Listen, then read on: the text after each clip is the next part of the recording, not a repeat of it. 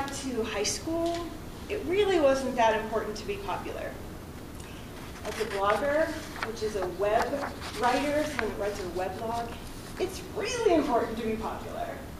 Popularity means views, hits. It means people tweet it, they put it on Facebook, they email it to others. And what that does is it gets you attention in a good way. And attention for some people means a syndication. That's what I'm looking for as a blogger, get my name out there. For some people who have a website, it might mean sponsors. And as John was saying, I've gotten a lot of attention lately, and I've been really thinking about why, because I want to obviously keep it going. So I thought I would share with you my insights, my 5 secrets I came up with that are getting that attention for the blog. If you're not a blogger, you certainly do some kind of writing, even if it's just sending a letter to your family. So hopefully the tip today, so one tip you can walk away with.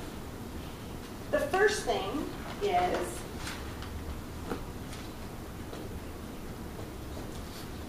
the hook. The hook, you have to come up with something really important that really grabs people's attention right away. Maybe it's something that people are really frustrated about. Maybe it's some dilemma that people are thinking about. But if you can reach them and connect with them immediately on an emotional connection, then you can get their attention right away. For example, as a personal finance writer, I'm writing a blog right now that's going to go this week about a 50-year-old. So you're 50 years old and you have kids in college. What do? Do you co-sign for student loans for $25,000? $50,000? Oh my gosh, I love my children, but I want to retire someday. My retirement's down. I don't have that much money. What am I going to do? I'm really scared. You read a blog like that, you're going to read it, you're going to send it to all your friends. You might even send it to your Toastmasters club. So you need a really good hook. The second thing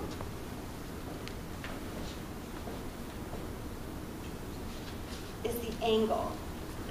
You want to say something new and fresh. Maybe look at something in a different way. If you're a personal finance writer, seriously, don't write about matches on the 401k. I think we've read that. We all get it, okay? Like, whenever I see somebody tweet one of those articles, I almost want to just do an instant message back, say, really? Because I heard that, when I was 25.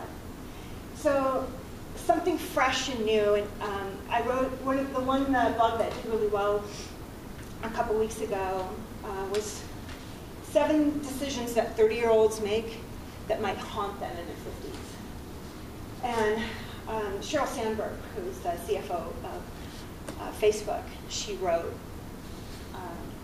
Lean In. And so she talked about 35-year-old women, and she said, don't wait to get your promotions to have kids. I know you want to have kids, but don't wait for your promotion. So I read about that, and I thought, why is everyone waiting to have kids till they're 35? Like, then you have to have kids this year. You're like, come on, honey, we're going out on a date tonight. It's like, oh, and then you can't have kids, and you have to pay all this money for fertility treatments. So I wrote, lean way in. Lean way in. Have kids when you're 25. Like, why is everyone waiting? Don't wait for financial security to have children. So it was a kind of a fresh perspective, even though to me it was really pretty obvious. That got a lot of attention. So when you're writing about that angle, the next thing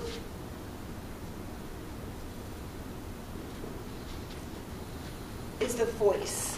What's your voice? So for a blog, the voice is very relatable. I'm trying to be relatable today because it's a speech 4. It's not very professional. It's like to use words succinctly. But a blog is more like us talking at the coffee shop afterwards. It's like meeting your friend for a drink. It's not a mentor. It's not a guru. It's your friend who's got her stuff together. She knows what she's talking about. That's the voice of a blog. So be relatable. The other thing is, we talked about being popular, right? You guys want to be popular?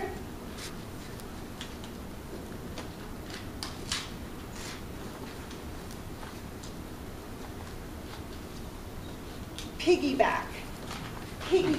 So when you were in high school, if you hung out with the popular people, what were you? Cool. Popular, right? They're like, oh, Nancy's hanging out. like hanging out with Susan, like, you know, we're in the bag, and like, oh, wow, Nancy's like really athletic because she's hanging out with Susan. So that's what you want to do, is you want to hang out with the popular people. Piggyback on what's popular. So for example, there's a guy that wrote this great blog at Forbes, 20 things 20-year-olds don't get. And it got 1 million hits. So what did I do? I wrote 7 financial skills 20-year-olds need to learn. And I got 80,000 hits. I took a little bit, you know, I don't copy him, but I, you know, everyone's interested in 20-year-olds, I, you know, rode that wave. The other thing I did was I actually linked to his blog.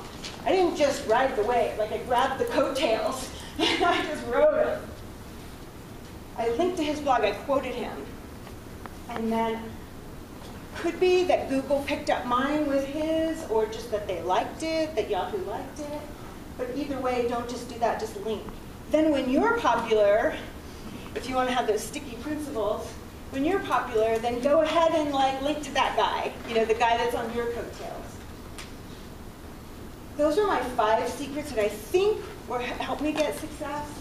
The other thing I would leave you with is you're really writing for one person, but you want to have that message really get to them so that they share it with 10, and they share it with 10, and they share it with 10. And then you can be really popular, and attention is something that's really good for a blogger. Thank you very much.